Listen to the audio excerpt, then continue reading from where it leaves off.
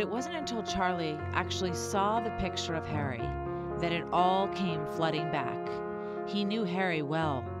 They shared a foxhole, and he was there when the mortars hit, and Harry and another young buddy, Herman Grader, were killed that day. In the 34th replacement draft, Right. Is this someone that you recognize? Oh, yeah. It was my buddy, Gray. I think his name was Gray. He was my uncle.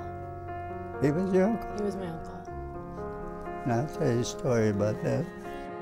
He was my buddy, a foxhole buddy. He'd always call me Pop because I was 24 at that time and he was 18.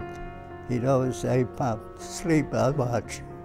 To find Charlie after all these years was not something I had ever anticipated when I began writing Unknown Valor, but his story lined up perfectly with everything we knew about that day, and he was able to tell us things about Harry we would never have known.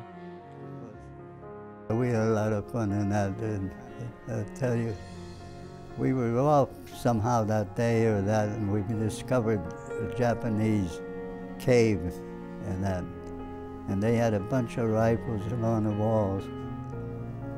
So Grace said, we're gonna get souvenirs. And he jumped down there and he got rifles. Harry did, Harry Gray. Gray. And we all had a rifle, souvenir, Japanese rifles. But then when I got wounded, just like Gray, I lost everything, and they lost their stuff too. Harry Gray wrote this letter to his mother on March 12th. Dear Mom, I suppose you are worried to death over me. Well, I'm in the best of health and feeling fine with the exception of a few scares.